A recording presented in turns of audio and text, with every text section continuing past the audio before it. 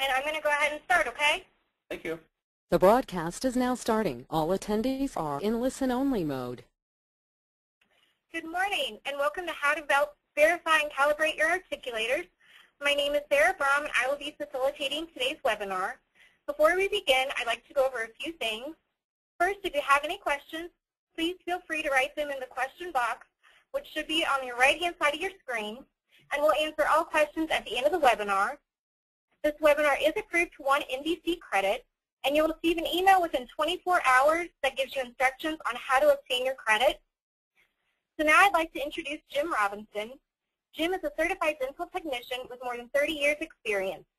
He has used many of the most popular articulator instrumentations currently on the market. He works at Whitmix as our institutional sales manager. As part of his job, he visits various schools calibrating and repairing articulators, giving him a wealth of knowledge and experience in this area. Thanks, Jim. Thank you, and good morning. This morning we're going to talk about the new verification gauges available from Whitmix for the Denar, Hanau, and Whitmix articulators. So to start out, I want to talk about there are 3 gauges. One gauge for the Hanau Denar articulators, a separate gauge for the Whitmix articulator, and then also another separate gauge for the Mark 300 series articulator, which is our newest articulator from the Denar line. All these gauges are set to verify the accuracy of the articulators, check to see if they're still in calibration. Now with some of these articulators, and more so with the Denar, you are able to calibrate some or actually all of the articulator using the verification gauge. What I'm going to do this morning is I'm going to go over kind of the full process of how to calibrate and verify that you're in calibration with the Denar articulator, and also, in not as much detail, but some things you want to look for if you're using a Whitmix or a Hanau articulator. So we're going to spend more time on the Denar, knowing that some of these same things apply to the other 2 instruments. So if we look at the verification gauge for the Hanau Denar, it includes an upper and lower gauge with matching serial numbers, and you'll see this here a little later on. It also comes with 3 thumb screws, and there's a longer screw that's used on the upper member of the wide view. For those of you who have the Hanau instruments, you know that the upper member for the wide view is a little bit thicker than the lower member. It also has a verification pin and 2 dowel pins. So with the Denar articulators, you're able to verify and calibrate all of the instruments, or excuse me, all parts of the instrument, except for the Mark 300 series articulator. So why is this important to us? Well, for many years, people in the lab or in the office have been trying to figure out a way to calibrate, or at least check the calibration between the articulators that they may have had in the lab or in the office. So now their customers are starting to request more of this type of ability to do this, and so this is kind of why it's important that we come with a gauge that allows you to do this today. It gives you assurance that the mounted cast can be interchanged between the same model or type of articulator. And also, for those who send mounted models out to laboratories, what you've had to do in the past was you had to send the whole case mounted on the articulator out to your laboratory, back and forth in shipping. So by using a calibration device that keeps your instruments calibrated within your office or your lab, you only need to send the mounted models or the cast out to the laboratory. This is going to save you some cost and certainly any unwanted damage to the articulator that could be caused during shipping. Now, how was this accomplished in the past? Well, I remember about 30 years ago when I came into the laboratory working for a prosthodontist.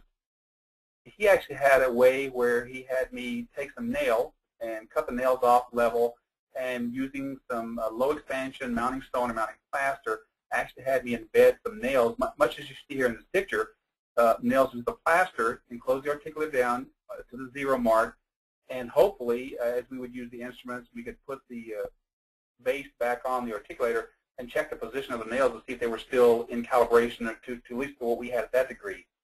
So if you look to the right, you see where the articulator is opened up a little bit, showing you the nails do separate, and when you close them down, like you see on the left, they should be, we would hope that they're going to line up exactly as we place them to begin with. Now, there's some, one of the reasons this wouldn't work would be because sometimes the nails are going to get bent, and over time, the stone is going to wear, and the nails just kind of start to wiggle around. So this wasn't a great, it was a good idea to check the calibration within your lab, but really you couldn't do much else with it. There are some laboratories that I have seen where they have used some type of a gauge. Here, this is made out of just plaster, And with this, they're just using, they pour some, again, plaster in like a low expansion mounting stone or plaster. And with a new instrument, they would pour up this gauge, as you see here. And you can see on the right-hand side, if it's open, you would have a little gap in between the two blocks. Or if it's closed, like you see on the left, that's what you would like to see on the articulator. Again, this is a great idea, but it really didn't give you any way to really calibrate the instrument. And also, you can imagine using this gauge or this type of device over and over again, the stones would start to erode, and you would not be able to really use it as you would for really calibrating the instrument. So these are some ideas that I've seen done in the past, and it works to some degree, but not as to the degree of what we'd like to see today.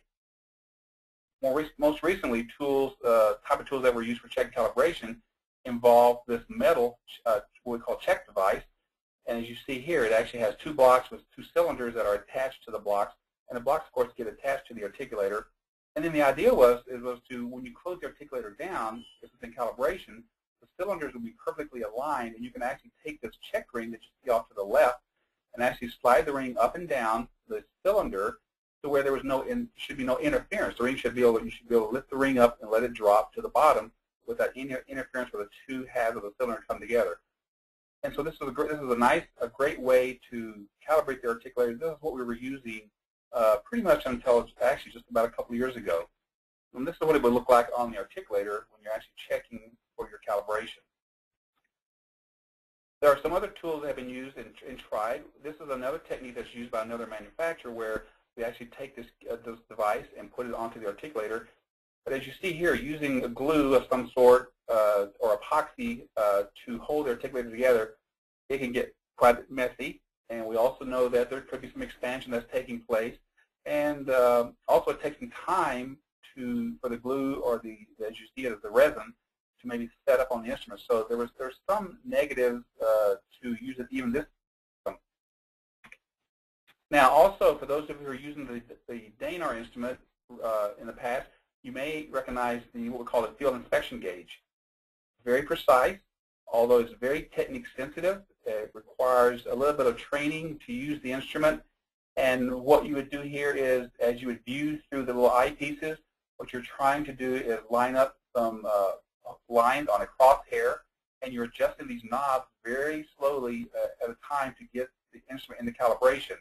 And if you've ever used this, you'll remember, you'll probably know that as you're using the gauge, it is very technique sensitive, and you think you have it perfectly lined up. As you go to lock a screw down, or any slight movement will cause it to be out of alignment. So this was kind of difficult to use and somewhat frustrating if you were trying to calibrate and if you had several instruments to calibrate within your laboratory. So today, though, we have what is called a verification gauge, and as you see in this photograph, it's labeled so that you know that you can't get it mixed up. As you see in this photograph here, the D and H signifies it as a Denar handout gauge, and it's actually listed where one is for the upper and one goes on the lower, and as you can see, they are serialized. So this is what we're going to talk about today as far as what you would use to calibrate your instruments in your lab or in your office. Now, before you do any calibration, the first big step in the calibrating is to clean, and I would emphasize clean and clean again, and check your articulator before attaching the verification gauge. The instrument that you're using is a very precise instrument, so certainly periodic cleaning and proper care and maintenance will give you many years of high level interchangeability.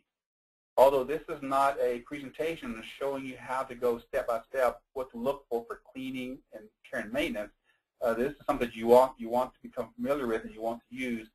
And it's hard to really give you when is a good time to do any cleaning or maintenance. But I would certainly say that anytime you're using something on your instrument and it doesn't look like it's coming together quite the way it should, like when you took it out of the box, that might be a good time to take some time to kind of look the instrument over and clean it up. Just make sure that it does go together and it's working like you felt it would work, or it was working when you took it out of the box. You can also look at your instruction manual. It does kind of give you some instructions for cleaning and performing maintenance on the instrument. Now, just for today, though, I'm going to go ahead and kind of give you some just real quick review or summary of what we would recommend you do. So for cleaning, I recommend you use a mild soap and water solution with just a soft brush for cleaning it. And you always want to air dry and lubricate the working parts of the instrument once you're finished with the cleaning.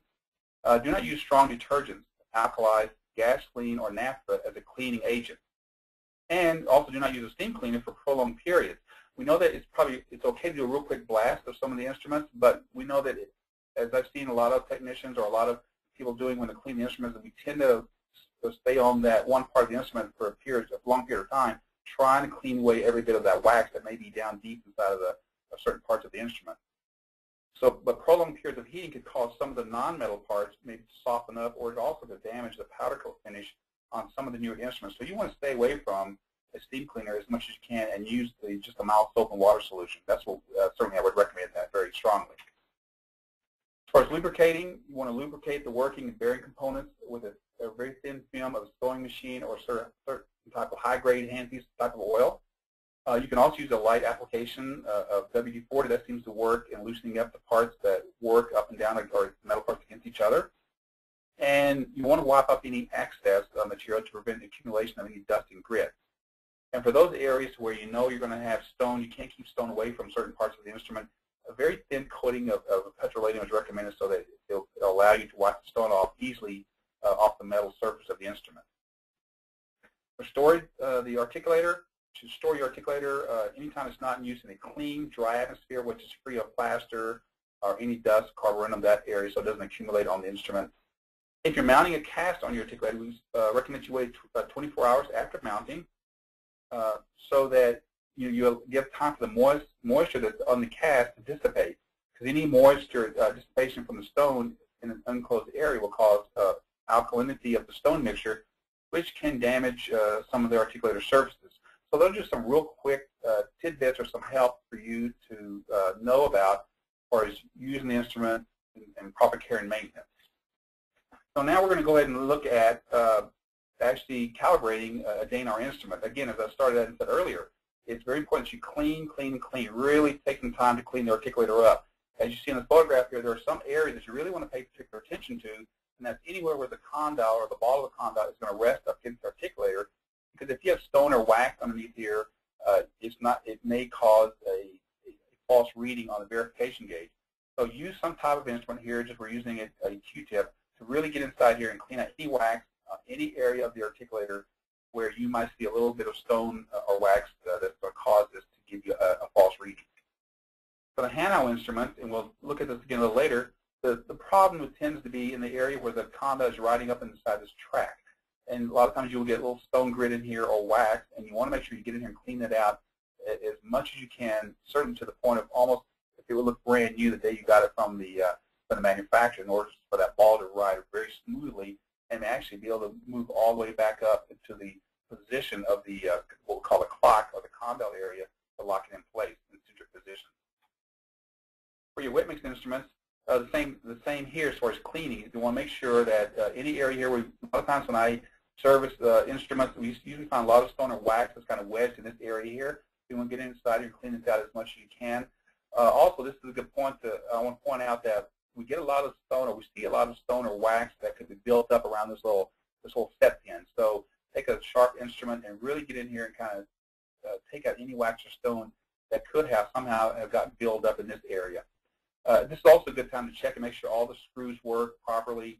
Make sure that your centric latch is actually working properly. So you want to do a real quick check over the instrument before you start attaching the gauge. Same thing here for our tracking instrument. It's kind of hard, but you have to get inside here with something to clean out this area because stone or wax will get lodged in back here. And normally, if we see an instrument that could be out of calibration, once we clean those areas out and put them on our gauges, they seem to work fine. It's just that if you're not used to using the instrument, you may not think that you're having that could be the problem. It's something as simple as cleaning out all the areas in the deep recesses of the instrument in order for it to work the way it should. Any areas where you're going to be attaching the verification gauge to the member of the instrument, you want to have clean. So where this part of the gauge is going to go on that part of the instrument, you want to make sure that you clean it out as clean as you can so that this fits flush up against the base or the member of the articulator. And also looking at this, you'll notice how on the 300 series, and I'll probably mention this again later on, there are two little depressed areas here, concave areas. that's where these little feet would slide into. You want to make sure that you get inside here and clean out any wax or stone that could be resting or hiding inside here, so this gauge does seat fully onto the base of that upper member of the articulator. So once you get the you're ready to attach the verification gauge, you want to raise the size of the pin, and then you want to go ahead. You'll see that the knobs that were used for the mounting plates. You're going to remove the knob, and you're going to seat the verification gauge on the upper member, and you're going to use the screws that have been supplied or provided with the verification gauge to attach to your instrument, which is we'll attach it to the instrument, and then we're ready. And you also, then once you get that done, you want to engage the centric latch. Put the articulator back together, engage the latch, and now we're ready to check what we call the vertical position. And we do this by closing the upper and lower half of the upper member together and using a small strip of shim. In this case, it's 2/1000 of an inch thick. You want to put it between the upper and lower gauges, and you check it. And we recommend you check it in 4 locations: at 1 o'clock, 5 o'clock, 7 o'clock, and 11 o'clock position.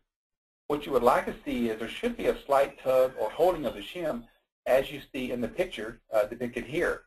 So with everything's closed down, and we see that there is a slight grab of the shim as the hand is trying to pull it away from where the gauges are coming together. So in order to do this, the upper member of the articulator must be locked securely against the lower member and using the centric latch. And make sure that all the screws that may be on that is on the articulator are locked tight, so there's no movement giving you a false reading. So what happens, or what do you do if you put your gauges together and you see that the vertical is open slightly? And what I've done here is I've kind of animated the blocks on an articulator, and I realized or understand that the gauge is it's open a lot more than you would actually probably see on some instruments. So I'm kind of showing you what you might see when you close these two halves together. Is you might see a gap on the anterior portion of your instrument. So what we're going to do now is I'm going to talk you through how to make that adjustment. What you're going to do then is there are set screws. If you look at the back of the articulator, there are 2 set screws on the back portion of the articulator. The top set screw allows you to loosen up the post that you see here coming out of the upper member, and that just loosens up the post so you can make some adjustments. So you would loosen the set screw on both sides. The bottom set screw allows you to either raise or lower the convex post.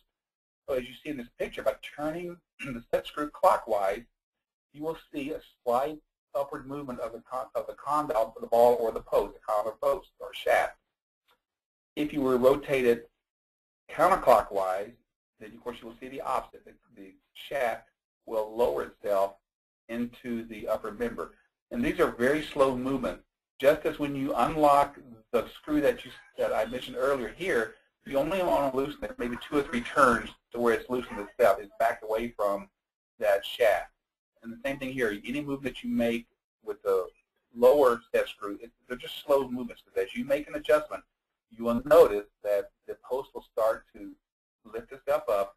And by lifting up the back portion of the post, like you see here in this picture, by raising the post, it actually causes the upper part of the articulator, the anterior part of the articulator, to close down, therefore closing that gap. So slow movement on either side or both sides in some cases will cause the anterior portion of the articulator to lower itself down to where you see the gap will actually finally close itself down to be flattened against where the gauges are flat against each other. At this point here, then you may want to go ahead and double check. Now, what I'm going to show you here very quickly is what do you do if you see a vertical gap that is open only on one side. So if we look at this picture, we see that we have a catch. There's some tug going on the patient's right-hand side, or as we're looking at the picture to your left, there's a tug in this area here. But let's just say what happens if this was open, so the paper was not grabbing in this area. What you would do then is you would only unloosen and lift one side, or actually the patient's right side of the articulator. But as I'm raising this condylar post that you can't see now, but the condylar post of the shaft inside this condylar element is actually raising this part of the articulator, causing this side of the articulator to close down. So raising up is going to cause the articulator to close down in this area, and thereby closing the gap that you may have noticed. So if it's open pretty much from right to left, then you would raise both posts. But if it's only open on one side, you would go to the opposite post and raise that shaft or post up to close the area that's open. So that's what you're going to do when you find an area that's only open on one side. Now, I have talked to people who said that when they're going to adjust their articulator and they're using the Denar, if they unscrew it too far, then the post falls all the way down to the upper member that I'm going to show you in just a minute. So and they get a little concerned about, well, now what do I do because the whole post is dropped, and what do I do next? Well, what you will notice is if you lift up this columnar shaft, you notice that there's a groove that's cut out into the part of the shaft. I'm giving you two views of it here, one from the side. And really all you're going to do then is if that happens is you would just go ahead and the reason that happens is probably because you backed this out too far, and any weight that you may have had on the articulator, it causes this shaft to fall down. So what you're going to do is take the slotted area of the shaft that I described to you or showed you, and you're going to just slide it back up until the top part of this groove that you see right here is even with the upper member, like we have right here, and you can just kind of rotate this back. You actually want to lock it back in, just snug it in, and you can take your Allen wrench and then go back and start making your adjustments. Putting this in at that position kind of evens everything out. That's usually kind of a good starting place to adjust your articulator. So if the shaft does fall because you've unloosened it too much, don't be too concerned about it. You can reposition it as I just showed you, and then you can go ahead and make your adjustment to the articulator as we're describing to recalibrate it. So there's the shaft. Don't worry about it. You're just going to put it back in, and you're ready to check the calibration of the instrument. So once you make adjustments to the end, if the articulator is open in the vertical position, once you make those adjustments, I would suggest that you go ahead and check the verification gauge, use the verification gauge, and check and see if it drops freely through the holes that you see in this picture. Maybe that's the only area of the instrument where it could have been out of calibration, or more so out of calibration, not so much alignment, but out of calibration. And you just want to verify that the verification pin will drop through. If it drops through, then you're pretty much, you've recalibrated the instrument if it was out only in the vertical position. So the question then is, if it doesn't go through, then what if it's out in a horizontal or lateral position, as you see in this photograph? So you see here, with the gauge on, we are off. The hole is out of alignment, and it looks like it's off also not only anterior, but also in the lateral position. So now what do we do to make this adjustment? Well, we're going to start by, if you look on top of this little upper member, this bar here, you'll see two holes on either side. Those holes, by loosening those holes, it allows you to take the upper member and slide it to the right or to the left, and also forward and backwards. So once you loosen those four holes on that top bar, you're going to see this is going to free up this upper member, and so you're going to be able to slide it around until you can actually line up the holes on the verification gauge. And at that point, you would place your dowels into the verification gauge, and then start going back through the process of re-securing or relocking the articulator. Now, I suggest when you're locking the articulator, you want to use a crisscross pattern to tighten the set screws. So if you look in the photograph here, we're going to tighten one side here, and we're going to go across to the opposite side and tighten this screw, and then we're going to move back over and do the same with the other two screws that are left, and you're going to lock those down. So it's very simple to reset this articulator if it's out of alignment, and I would just go ahead and loosen the four screws, reposition it, put in your dowel pin, and then go in and reset or relock the screws as you see here in this picture that I'm showing you on this slide. Of course, once you're done, you want to, again, after you've made your tightened down your screws, you want to remove the dowels, and you want to use the verification pin to see that it drops freely through the holes. Now, if there's some reason you tried all these steps and it fails the test, or you're not able to make the adjustment, then certainly we suggest you send it back to the factory, and we can certainly try to reset or recalibrate it for you. But you'll see once you start to use this, This is a very easy process. It's very easy to use, very simple, and I don't think you have any problems at all using this gauge on with the Denar instrument, actually resetting the instrument as I've just described to you. So now I'm going to go ahead and move on and talk a little bit about the verification gauge for the Hanau articulator. So with the Hanau articulator, you can verify the top to bottom, or the height for the flatness using the gauge. And also you can verify the Hanau in front to back, or what we call the anterior posterior areas. Now you can also verify and calibrate side to side or your lateral position. So what this is saying is, I'll kind of restate that, with the verification gauge, really the only thing that you can do is you can verify that the articulator is in calibration, top to bottom or front to back. But the only thing you can really calibrate would be the side-to-side movement. So with the verification gauge, the only thing you can really do on the using the Hanau instrument is to recalibrate if it's out side to side. And also note that the verification gauge does not work with the 96H2 Hanau made or the Ultimate. So let me walk through this with you on the Hanau instrument. Now, the dowel pins that you have that I've been talking about that come with the gauges, they're actually used to hold the articulator in place as your adjustments are being made. I kind of talked about that when I told you about to place them, but I just again kind of remind you what certain parts of the gauges are used for.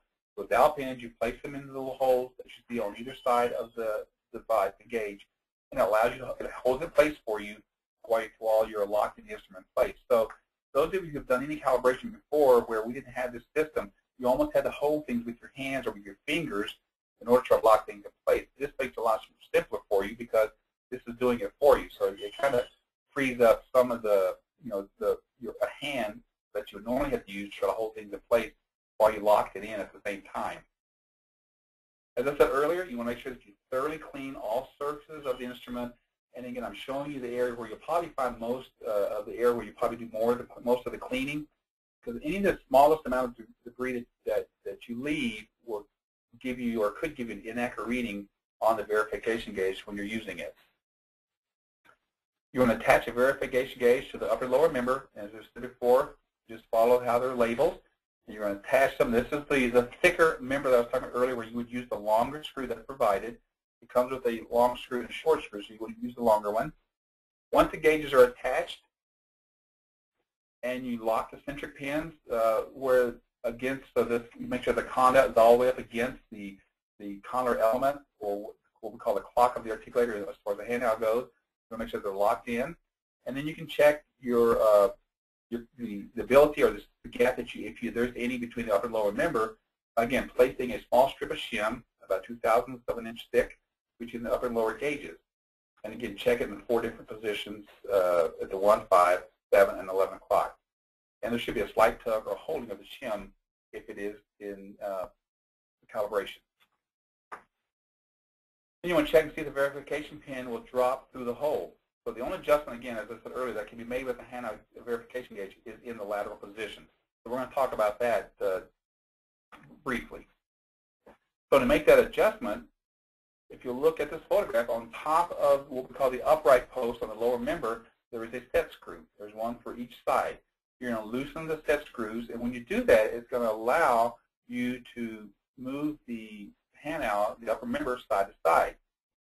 And so to make this adjustment, you would, with your gauges on the instrument, your dowel pins placed in position, using your thumbs, just very slight pressure, you're just going to move each of the shafts toward the center of the articulator. They will only go so far and they will stop. Once you get them in and you're holding pressure against that shaft, then you're just going to come back up with your wrench, and you're going to lock, you're going to lock the set screws back in place. So it's very simple to adjust the lateral position on the Hanau instrument. Basically 2 screws, push the column shaft into the center evenly, so that the gauge is going to make sure that you're doing this evenly, and then you're going to lock the set screw back in place. So it's very simple to set the Hanau instrument. Then you want to verify that when you slid everything over, you lock them in, that they are in their proper position. So you'll do this with the verification pin by sliding it through or having it drop through the hole. If the instrument fails either test or you can't make the adjustments, then again, send it back to the factory and we'll sort of recalibrate that for you. And finally, I'm going to talk a little bit about the Whitmix verification gauge and the steps that you would take. There's a little bit of difference between each instrument, but that's why I'm covering all three of them. With the verification gauge for the Whitmix, it includes upper and lower gauge, again with matching serial numbers, and 2 thumb screws. And there's actually a longer screw for the lower member because of the Whitmix's AccuMount mounting system. So if you look at this picture here on the screen here, we have this thickness, which is the upper plate or the upper member of the articulator. But on the lower member, we actually we have the thickness of the plate plus we have the thickness of what we call the AccuMount plate. So therefore, that longer screw that you would get with this kit or with this system, that's what you're going to use on the lower member because it has to go a little bit longer to fit through both thicknesses that you're going to of the plate and the AccuMount plate.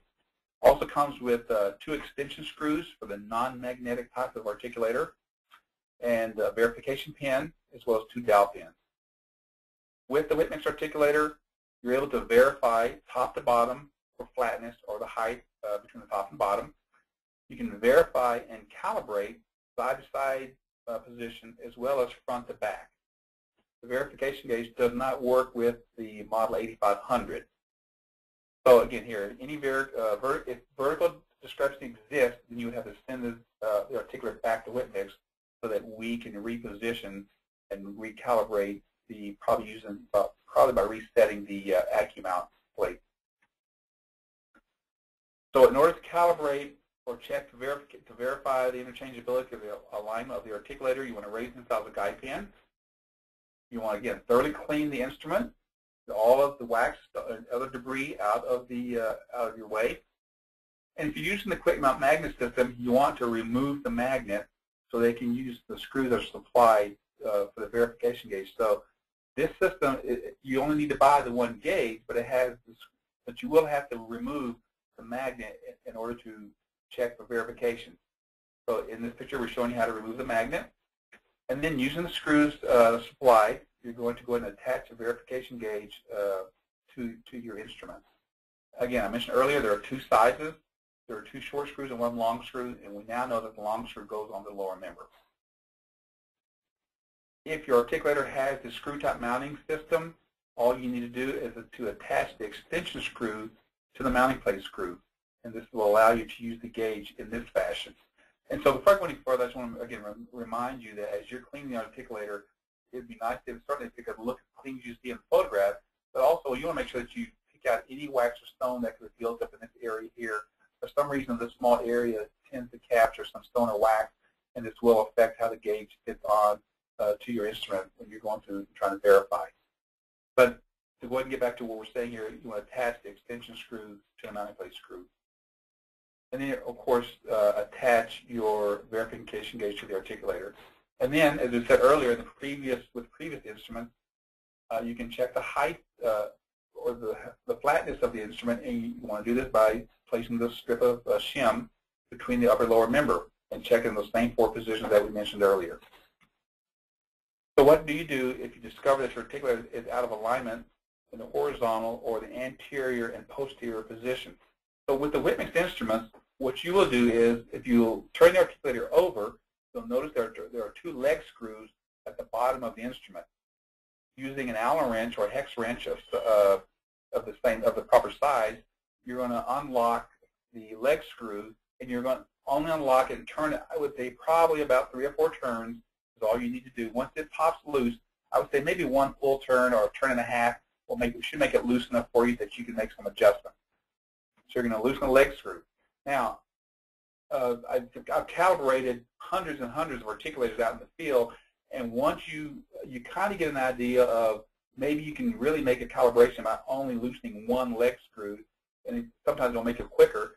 But if you find it difficult doing this, I would suggest you might unloosen both leg screws, because that's going to give you real freedom of movement of the upright post when you're trying to line up the verification gauge. We'll kind of go through this here coming up. If you unloosen both leg screws, as you see in this photograph, it's going to allow this part of the instrument that you see right here, it's going to allow this to move pretty much freely in all directions, side to side, forward and back. So and not a lot, but you'll notice some slight movement. You'll see how this moves just real sliding down here where it comes and touches the base of the articulator. But you will be able to move it thoroughly enough to where you can align the gauges up so you can place the dowel pin. If you look at this photograph here, we know that the upright post needs to be moved forward, and we're looking at this. I'm looking at this post right here. Since with the gauge attached, it looks like that I'm really out more on this side of the instrument, the patient's left side of the left side. But it looks like we're out, and we're out probably certainly anterior, posterior, and probably maybe just a little bit side to side. But what I would try to do here in this case is I would probably loosen up this leg screw, make my adjustment, see if I can slide it over, place my dowel pin in, and then go ahead and start to secure the instrument. So this you may be able to get away with maybe undoing just the one side of the upright post, the leg. Now you see here what I'm doing is with my thumb and my index finger, I'm actually sliding the leg or this upright post forward, and that's allowing me, as you see here, just by doing that, it's actually allowed me to move this into the correct position where I want it. Now I can see where I'm lined up, and I can place my dowel into the check gauge. I've also placed the dowel on the opposite side, but I want to make sure I can put my dowels in here, and now I'm able to start locking the legs back down, hopefully setting these back in or recalibrating or putting it back into alignment. So you can see that's what I've done here. I actually got it the position. I placed my dowel so it holds the alignment for me. I can rotate and I can turn it over, and you see with the dowel in both positions here, I can start tightening the leg that perhaps that was loose. Now, if you loosen both legs, what I would recommend you do then is anytime you're making any tightening, do them in slow and small increments. If you go too fast, what you might do is you might cause one of the dowels to become very tight, and you probably might find it difficult to remove it. But if you slowly alternate between the legs in small increments, you can actually put your finger on the dowels and still see if it slides up and down. It'll be a little snug, but you should be able to slide it up and down. If you notice that a dowel gets locked in as you made a tightening turn, you might want to loosen that leg up, see if the dowel is loose again, and then maybe with a little finger pressure, kind of like what I showed you here, maybe while holding the finger pressure here, go ahead and lock it down to see if you can hold that leg in position as you're locking it. So it can be easier at times, especially if you're doing this for the first time with the Whitmix instrument, to maybe loosen both legs. And it'll certainly be easier for you to line everything up, place your dowel pin, and then start locking them down. But as you get more familiar with using the instrument, you will notice how, or you can probably really only use or unlock one leg to really get it into calibration for you. Once you lock everything in and your dowels slide out, you want to go ahead and take your verification pin and you want to slide it, or hopefully line it up with the hole and see that it drops all the way through. So that it's also a very simple device to use to calibrate your instrument fairly fast. Now, one thing with all the instruments that have a screw-type system, or actually all the instruments other than the Mark 300 series, as far as removing the verification gauge, what I recommend you do is unscrew the knob about a third of the way out, as you see on the left picture, and then with the screw about a third of the way out, just push down on the knob. And what that will do is that will actually unloosen or cause the verification gauge, the bottom of the verification gauge, to release the collets that are holding the gauge onto the pin. So unscrew it, push the knob, and it should pop this gauge down. And then you can go ahead and continue unscrewing out the knob and completely removing the gauge. So it's something we want you to do or try to do instead of just grabbing the gauge with your hand and kind of rotate it and rotate, kind of pull it off. You should use the knob of the screw to pop it out, to pop it loose for you, and then continue unscrewing it and then remove the gauge.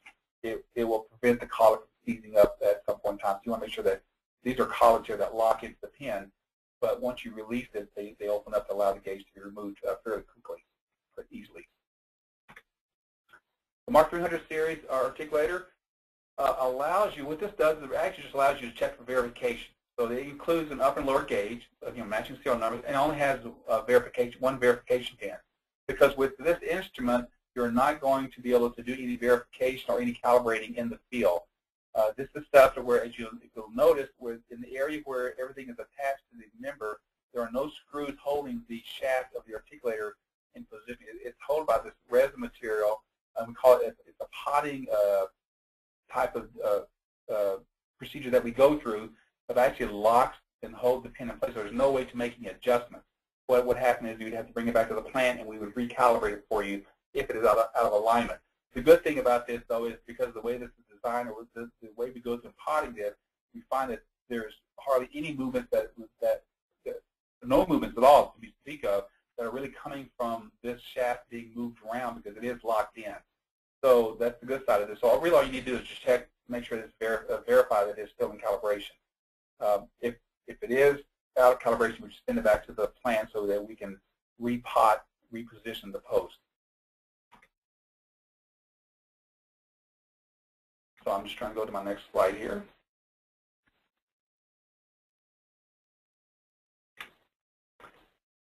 So you're going to verify side-to-side and front-to-back alignment. You slide the verification pin into the holes on each side of the gauge and hopefully it drops through. If it does, it's in calibration. If it's out of calibration, then we'll just send it back to the plant. We will reposition the instrument for you. So how do these new gauges improve on other products that we've had in the past? Well, as I said, the field inspection gauge is very difficult to use. It also varies by person's visual perspective, and it is again kind of technique sensitive. With the hand-out gauge blocks, the members, as you're tightening the gauge blocks on the articulator, the members could slightly rotate if you didn't know to hold them in position. Just like when you tighten down a mounting plate, sometimes if you're not careful, the mounting plate might want to turn just a little bit on you.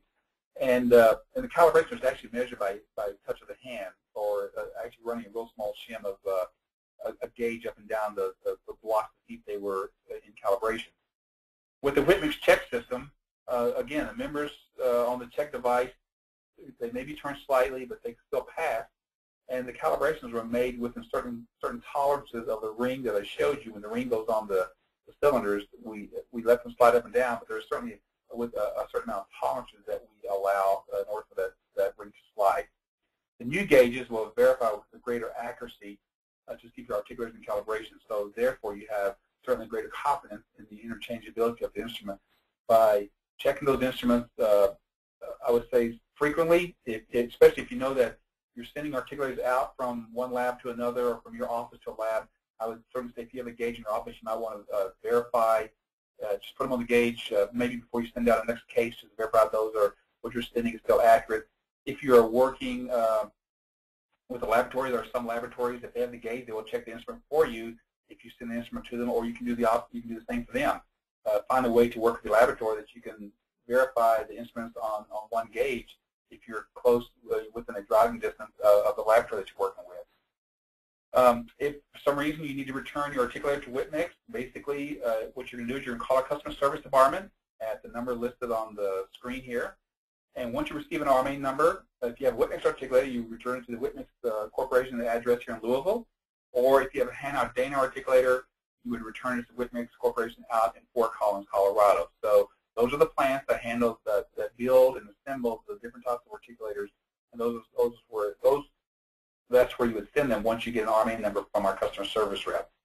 So thank you for your time, and I hope that you have a great job and of calibrating the instrument. You find it easy to use, and wish you much luck in your profession. Thank you. Thank you, Jim. At this time, I'd like to open it up for questions. We do have one question already. It is the same gauge for the magnetic Whitmix articulators, are they the same? Can you use the same, Jim? Yes, the gauges are the same. So with the magnet, you would just unscrew the magnetic plate and then use the screws that are supplied. If your articulator has the screw-type mounting system on it, then you would use the extension pins that I showed you in the slide. So it's one gauge.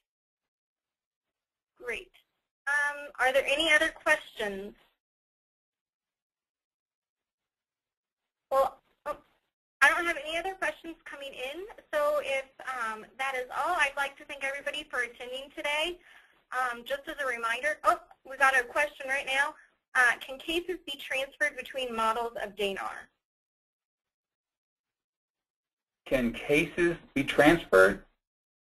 Between models of Denar articulators. Oh, as I said earlier, yeah, if your articulator is of the same model, certainly within the instrument, I think you can certainly, if there's a high degree of probability that would happen. What we don't want you to do is we don't really want you to take cases that are on a different model and try to go to another separate model, because there could be some slight differences. But I think that if you're using the verification gauge, and again, as we said earlier, you can use all the different types of Denar instruments. Again, you should be able to go ahead and, as long as you verify them and make sure they're on calibration, they should be able to go from a case can go from one instrument to another. However, just be concerned that with some instruments you may have a straight tracking fossa. On another instrument you may have a curve, so it would not work exactly the same if you go from one instrument that has a different type of feature even between the different models. So I would be careful about that. Great. No more questions are coming in, so I'm going to go ahead and end today's webinar. Just as a reminder, you will receive information on how to receive your credit within 24 hours. In addition, if you missed anything or want someone else to view this webinar, it will be posted on our website by the end of this week or early next, so you should go check it out. And again, thanks for everybody for attending. Have a great day.